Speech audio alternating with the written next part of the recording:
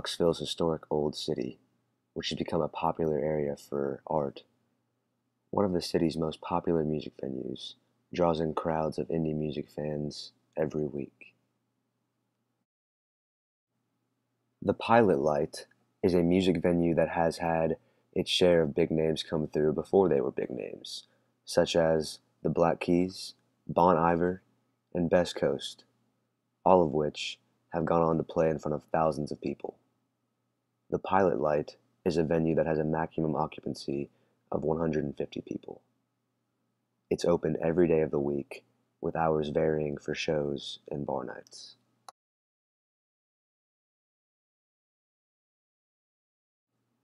It attracts new and upcoming indie rock bands, as well as touring comedians.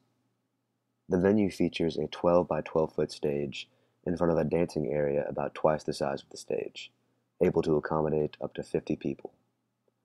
There is a bar at the front of the venue along with 6 booths. They serve food and have a fan favorite 25-cent wing night every Wednesday. The walls in the Pilot Light are decorated with graffiti that was done by bands that have played there throughout the venue's 12-year history.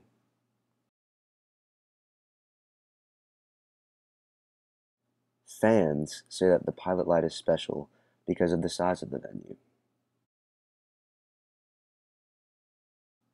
Next door to the Pilot Light is a record store called Hot Horse Music. It sells vintage records that attract many avid indie music fans throughout Knoxville. It also sells instruments such as acoustic guitars, electric guitars, pianos, keyboards, microphones, and amplifiers. Hot Horse Music has been known to be connected to the Pilot Light. The musicians and comedians that play at the Pilot Light commonly go to Hot Horse to purchase an instrument to play in the show. The instruments are priced below what they are sold at other places, such as Guitar Center, so musicians see it as deals they can't pass up. I think what makes the Pilot Light special is the fact it's small. We can come see musicians we know and be able to be close to them.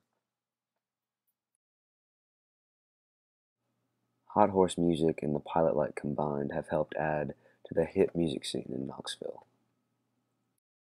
In 12 years, the Pilot Light has gained a reputation as a milestone venue for aspiring musicians, as well as a hotspot for a night out on the town.